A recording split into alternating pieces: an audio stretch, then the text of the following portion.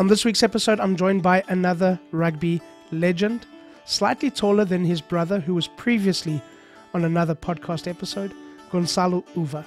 Gonçalo was one of Portugal's first players to play rugby professionally. He represented Portugal in their first ever Rugby World Cup in France in 2007 and represented Portugal over 100 times. We discuss, amongst other things, how he got into rugby in a mostly football-obsessed country, what he loves about the sport, what he remembers about the incredible achievements of the Portuguese rugby team in 2007, and why he loves living the simple life right here in Portugal. For those of you listening, head over to our YouTube channel to watch some of this episode. And for those of you watching, click down below and subscribe. And for the full podcast episode, go to Stitcher, Google, Spotify, Apple, or wherever you get your podcasts. And now over to my conversation with Gonçalo. Welcome back, or welcome to another episode of Portugal, the Simple Life. And it's a real honor to be joined by another rugby legend that's graced the podcast, and probably the tallest guy that we've ever had on the podcast as well. Gonçalo, thank you for being on the podcast. How are you? Thanks, Dylan. It's a massive pleasure to be here. Obviously, my brother being the oldest one, and pretty much I'm the second one to be here, the second rugby player. But it's just an honor to be amongst some other people that were here invited. It's great, and I'm doing fine. I'm doing great. Good. Just enjoying the simple life here in Lisbon. What were those things, Gonçalo, about the game that grabbed you, that made you just never look back? What were those things? I think one of the things was the camaraderie. How do you say the Camaraderie? Yeah. Camaraderie. Yeah. It was amazing to see how well I got accepted in a group of young guys and the young players that just saw me for the first time, and because I was there for rugby, they just welcomed like probably at the time I wasn't welcomed in other sports, and I remember I used to play tennis, and being tennis an individual sport, it was so good to get into practice and be with so many other players with the same passion. Obviously, just the passion just started was a love at first sight, the rugby, and then so the love, the friendships, the respect and everything, every other value that I learned in that time just made me fall in love with the sport. How many, by the time you played professionally, how many games had you played for Portugal? Can you remember? I would say, yeah, it wasn't. I should have been around, because I should have been around 15 Okay. test matches. Okay. I'd say, because after that Barbarians game, it was quite early, but I got to play a year. I barely played, so I was coach, I was training, but I barely played, and the following year I played, I think every match. So I would say, yeah, around 10 to 50 games. Okay. 10 to 15 games. And yeah, in 2007. Tell us about that World Cup, Gonçalo. For people listening, it was the first time that Portugal ever played in a Rugby World Cup in 2007. And it was a majority amateur team as well, which was also completely unique. All the other teams were pretty much professional. Tell us about, just what you remember, the memories. I remember it all. I remember since the qualification, how we managed, because it was really tough. We qualified by 1 point, losing. So we won in Portugal by 7, then we lost in Uruguay by 6. So the smallest margin to qualify, and the preparation after that, the qualifying was great.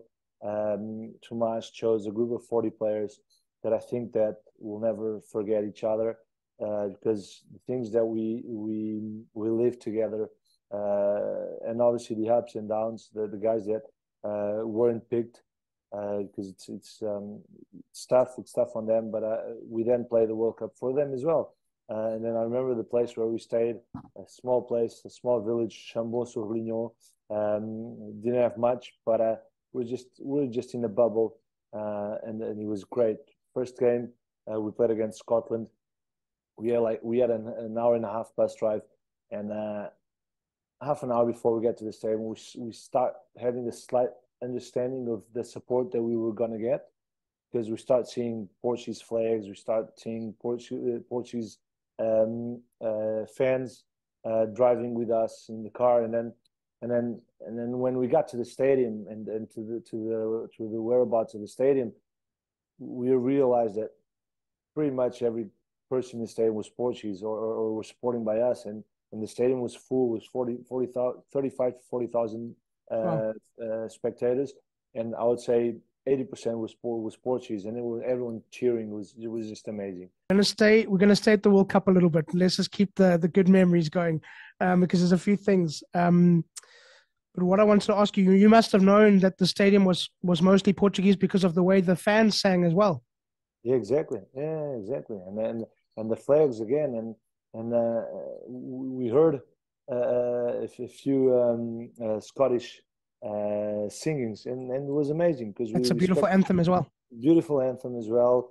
Scotland is probably the home nation of rugby, so it's how important is that as well to be there and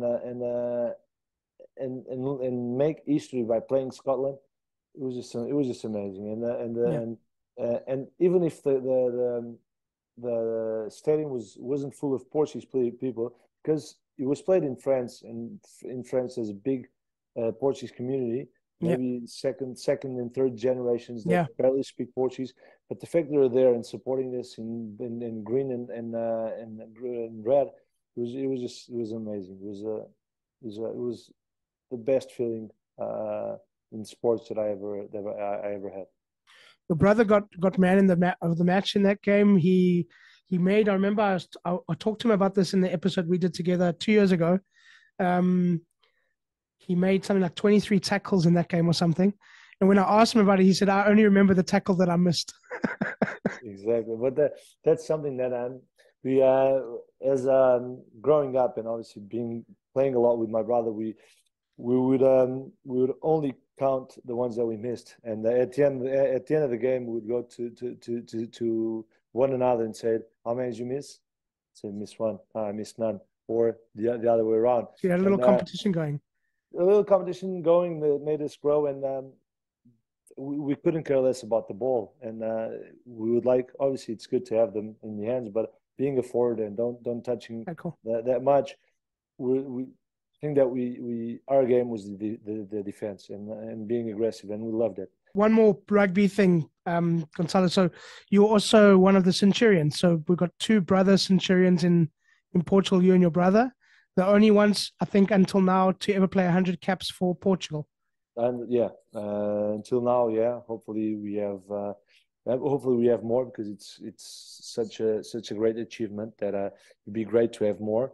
It would be great to welcome another Portuguese into the club, which is something that we honor, represent, and we represent our country in that club, and it's great because we get the chance to tell our story, to put the Portuguese rugby in the map.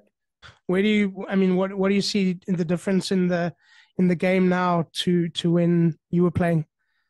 Well, Well, let's say between the two World Cups, 2007 I and think, 2000. well, obviously a lot of things have changed. The pace of the game just increased tremendously. The accuracy, the I would say the the time that you play, it's unbelievable. The quickness, it's much faster, it's harder. A lot of things have changed, and I'm really glad that we qualified, because I think that Hmm. we've showed the world um, our passion. Um, we showed that we can definitely do something, and we can be competitive. For you, you played professional rugby. It's super, super time consuming. You've come back. You now are in the business world. I mean, the downtime that you have with your family in this place, the moments that you get to have just to breathe in this place, what do you appreciate about your country? And what do you want people to know about your country? One of the things, and sometimes it is a hard part of it, because sometimes it is linked to the to not having a big economy, or it's the fact that we're small. Yeah, we are a small country. We have to become a little bit more global, maybe, especially in some industries. But at the same time, the fact that we're so small, and we're a small country, and small cities compared to big cities, comparing Lisbon to London or to Paris or Madrid. One of the best things is I wake up in the morning. I take my kids to school. Takes me 10 to 15 minutes, not even. After that, I go to work. Takes me 10 to 15 minutes, not and I'm working. I spend all the day working. Then I can come back home, go pick up my kids and still play with them. And the fact that it's a small city gives me time to enjoy and to take the most out of my family. I've loved this. I mean, I could talk about rugby for forever, and in my adopted home. But a question that we ask all of our guests: Portugal, the simple life. Why? I think, first of all, the passion that every Portuguese has it on his country, the appreciation that we have on welcoming everyone, and I'm pretty sure, Dylan, that you felt welcomed right away. Yeah.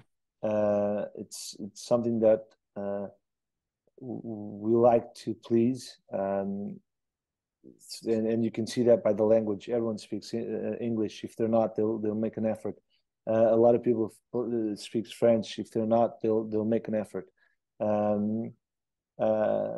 So yeah, this is while simple, and then the fact that we're a small country, we have everything, and in good quality. So I think that's the most important. It's just come here. I think we're not pretentious, so we are pretty chilled, and I think that's why we're so simple. Yeah, beautiful. I've loved this conversation, Gonçalo. Thank you so much for being on the podcast. Thank you very much. That's a wrap. So thank you once again to our guests, and thank you to all of you for listening. Please subscribe, share with your friends, give us a thumbs up, and please leave a comment or a review. We always love to hear from you. Don't forget, Portugal The Simple Life also has a magazine, so download it. It's for free. We'll be back next week with a brand new episode, and as we say in Portugal, sejas bem-vindo. Welcome to The Simple Life.